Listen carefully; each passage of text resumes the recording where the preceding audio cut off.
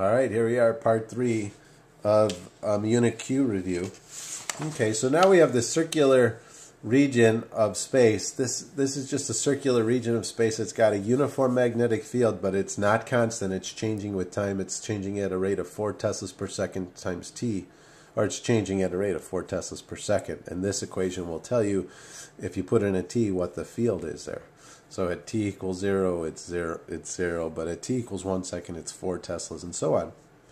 Okay, could you tell me which way the electric field is going right here? Which way is the there'll be an electric field induced. Which way will that electric field be going right there at that point? Go ahead and try. Okay, to get this, I'm going to put in a Faradian loop, and I'm going to pretend like it's made out of metal.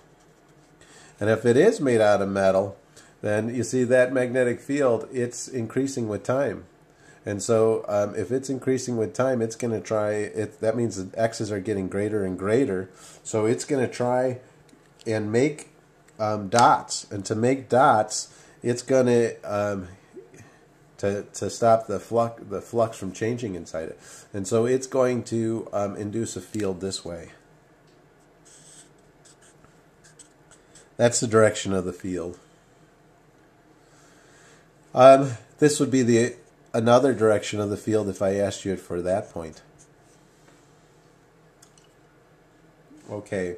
Now, could you tell me how big the field will be if you're a distance, say, r over 2? So you're not all the way out there. You're just at r over 2.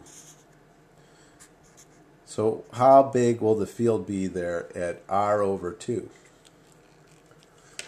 Okay. Hopefully you tried it. If you didn't, pause and try it. Okay, so let's see how this works. I'm just going to apply Faraday's law. So the EMF induced is equal to negative derivative of flux with respect to time. But it's also equal to the closed loop integral of E dot dl. And these E's are on the Faradian loop, and these dl's make up the Faradian loop. And this magnetic flux, this is magnetic flux, and this only refers to the flux that's inside the Faradian loop. Okay, so this is what I'm after. That E is what I'm after. Okay, so how fast is the flux changing with time? Well, first I have to get an equation for flux. So it's going to be negative derivative with respect to time. And here's my equation for flux. It's going to be B, 4 teslas over seconds, times T, times the area. And the area is going to be pi times r squared over 4. Isn't that the area of this? Okay, and that's going to equal the closed loop integral of E dot dl. Let me show you some dl's. Here's a dl, here's a dl, here's a dl, there's a dl. These dl's, they make up the Faradian loop. And so notice that at every point along the way, E and dl, they're parallel to each other, so we can get rid of the dot product. I'm also going to pull the E out of this integral, because why would we expect E to be any greater here, than here, than here, than here? Because of the symmetry of the situation, it's always going to be the same. And so this side is going to be done. It's just going to be E when I pull the E out.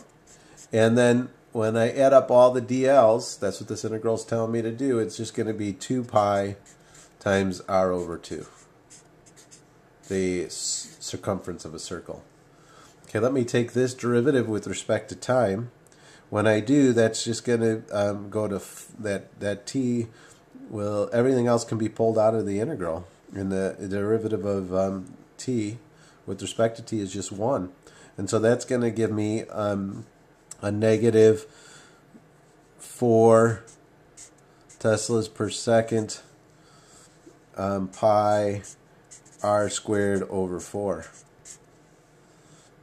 And so now we can get rid of some stuff here. Get rid of the pi. Get rid of one of the r's.